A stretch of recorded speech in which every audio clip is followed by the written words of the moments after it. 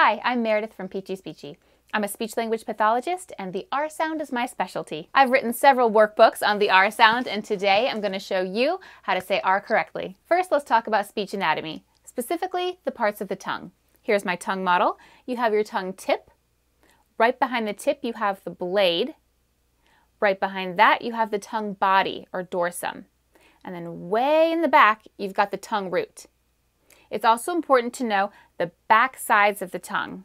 Right here, these are going to be important.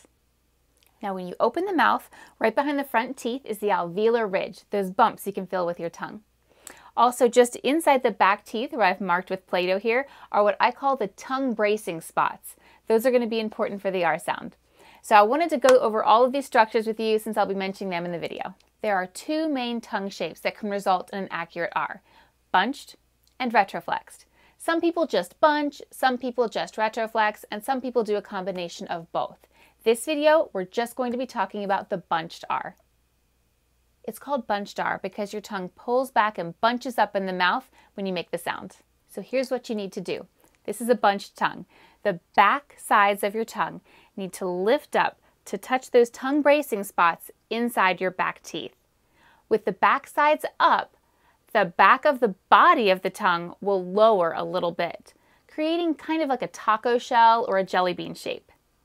With the back sides up and anchored and the body lowered a little bit, the front of the tongue is going to lift up and the whole tongue is going to pull back into this bunched position.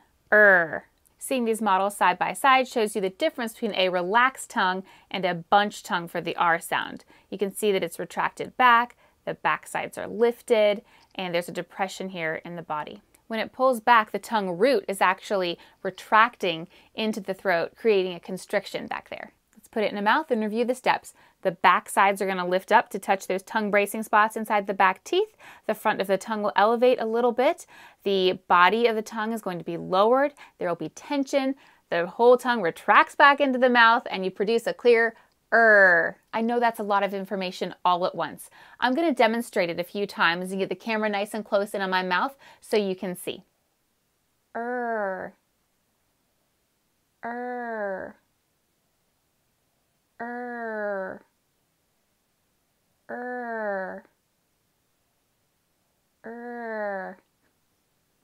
Now I'm going to put some visuals and tips on the screen in case you want to pause the video and practice saying the R sound yourself. If you don't get it on the first try, don't be discouraged. R is a tricky sound and can take some practice. After you're done practicing, I've got some additional tips for you.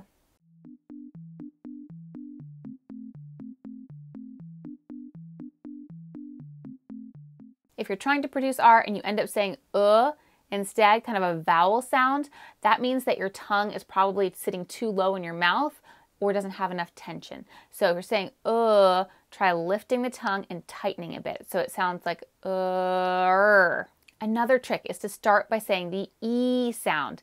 This helps because when you say E, the back sides of your tongue are already lifted and your tongue is already pretty tense. So start by saying E and then pull your tongue back a little bit and round your lips just a little bit until you get ear.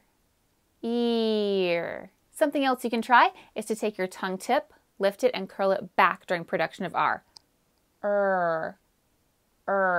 That gives you the retroflex tongue position, and some people find that a lot easier. Thanks so much for watching. I hope you found it helpful. Please follow me on Instagram and on YouTube. I post tips about the R sound all the time. I also have a blog at peachiespeechie.com and have a lot of posts about R.